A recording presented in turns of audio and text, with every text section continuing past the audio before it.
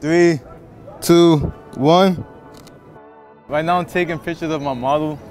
I'm specifically on the floor because I'm taking a body shot. And when taking a body shot and trying to get a landscape, I didn't bring my 16 mil out. I have my 85 mil. So when taking a landscape shot with a portrait, I have to stay on the floor so I could get a good composition of my model and the background. So, and I count down from 3 to 1. So the facial expression that they make is more authentic.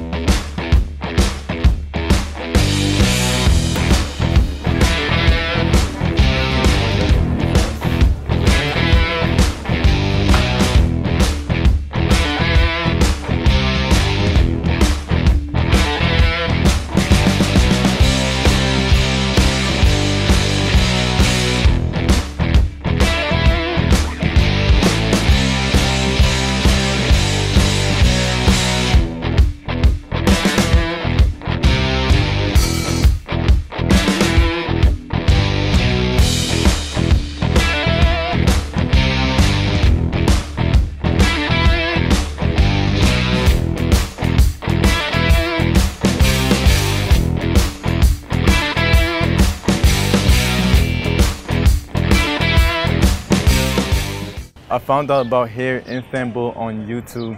I was doing some research of the most trusted and also best hair transplant to go to if I want a successful one and I wouldn't have to go back for a second appointment. And hair in Istanbul was definitely the top one that it was mostly praised. So that's how I found out from YouTube. Well, growing up, I've always had a big forehead, but I've looked good with it. I felt as if I was one of the very few people that looked good with a big forehead.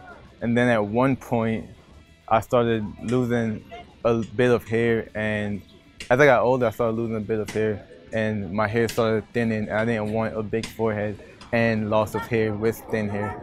So I decided that I wanted to get a hair transplant to build my confidence, and with confidence, there's so much potential that you could do. So I guess you could say I'm trying to figure out my potential at this point.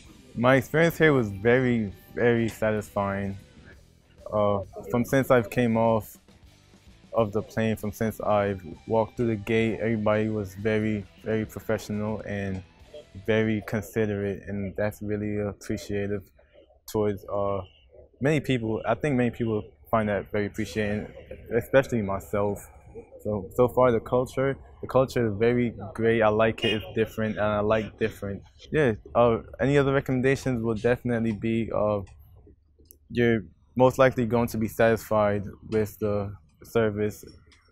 Again, like I said, everybody here is very polite, very nice, very, very professional, and they're definitely gonna make sure you're okay, whether it's when you're in the hotel or if you're doing the procedure or if you're just going out exploring.